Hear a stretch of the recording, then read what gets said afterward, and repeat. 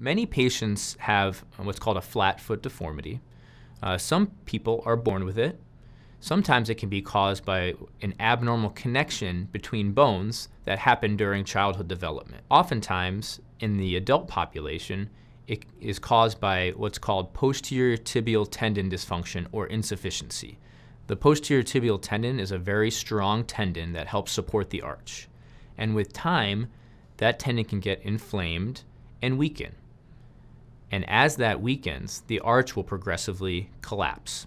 When the arch collapses, that can cause pain, both because of the inflammation in the tendon, but also on the outside portion of the foot, because now things are in an abnormal position.